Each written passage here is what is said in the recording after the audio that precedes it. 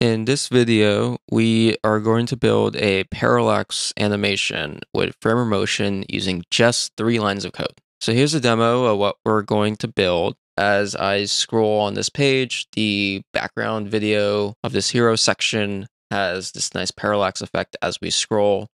So here the text at the bottom is kind of overlapping as we scroll down the page.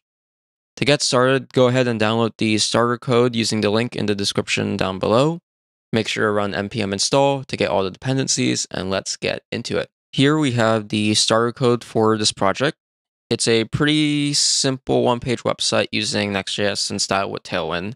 But now let me run npm run dev to get this loaded up. So here's the website already kind of built out and styled. You can see there's kind of a couple of things here. So first at the top is a hero section with a nice little background video here with a little bit of a fade out to black at the bottom to transition into the next section, which is a grid of made of features here for this kind of demo website. And then there's some extra space here that I've put in just so we have enough scroll space to work with. And then in the code, pretty much all the code sits in the main index file. Great. So now let's start thinking about implementing the parallax animation with framer motion.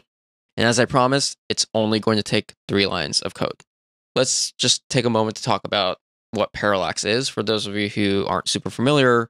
So what we're going to do is we're going to apply the parallax to the hero video at the very top of the page. Now, typically when I scroll this page, you'll see that the video moves up at the same rate that I'm scrolling, right? That's how we kind of get to these next sections.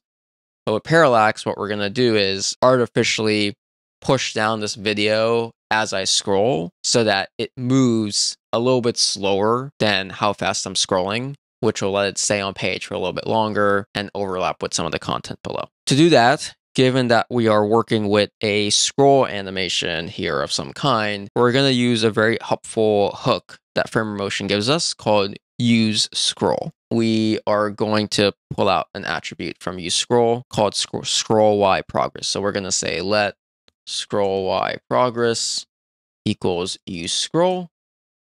So scroll y progress will just tell us how far we've made it down the page, how far we scrolled down, and just gives back a value from 0 to 1. So then what we can say is, well, we can set this new value, let's call it y, which we can set to a useTransform, again from framer motion, and then pass it a couple values. So first we're going to set this value based on scroll y progress, which is going to take a value between 0 and 1.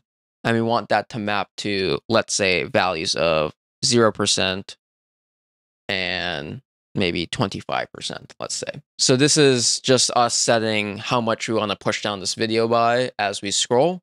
And so as we scroll further and further down the page, as the scroll y progress goes up, we're essentially going to push down the video by up to 25% at the very end. So now all we have to do now is just attach now this y to the video. And so for that, I'm just going to find the surrounding div here of the video. I'm going to make this a motion div, of course, so that we can work with it in framer motion. And then I'm simply just going to add the style attribute and then just pass in the y value from above. With those 3 lines of code, if I scroll down, you can see it is sort of working. It's a little bit difficult right now to see it because of the values we put in. So let's be a little bit more aggressive on the parallax. Let's make it maybe 50%. And so now as I scroll, you can see that it's staying on page for a little bit longer and it's overlapping with the text. So let's even make this a little bit stronger. Yeah, now you can start to really see it really show up. We're going to make this a little bit better in terms of how we're coding. So right now we're being pretty aggressive here with how much we're keeping this video on page for by setting it to say, let's push it down essentially 100%. So the whole value of the height of this video. That is because scroll y progress is based on how much progress we've made on the whole page. And this page goes down for quite a bit. And so it keeps tracking and it's going to try and keep the video on page, as much as possible all the way as we get to the bottom. So as you can actually see, this video, you can still see it a little bit even until we get to the very bottom, and then is when it disappears. So to make this a little bit more intuitive, we're going to pass in a couple of additional attributes to scroll y. essentially we can set this scroll Y progress to not just be of the whole page, but to be of a specific element. So to do that, we need to pass in a couple of options into useScroll. So the first thing we'll need to pass in is a target ref to the element which we want to track. So first I'm just going to set the ref up. So let ref equals useRef. Be empty for now. Let me import that. And I'm going to attach this to the header, the broader header parent. So we're going to use this to track now the scroll progress of this broader header section. So now in the useScroll, I'm going to pass in a config object. First value you're going to pass in is target, which we're going to set to ref. And then the second attribute we're going to pass in is something called offset. As we think about the scroll progress, there's going to be multiple different ways we can tell Framer Motion to track the scroll progress. Specifically, we need to tell it what is our definition for when scroll progress equals 0, and what's the definition when scroll progress equals 1. So for example, here, what we'll want to do is say, I want scroll progress to be 0 when the top of this header matches up with the top of the screen.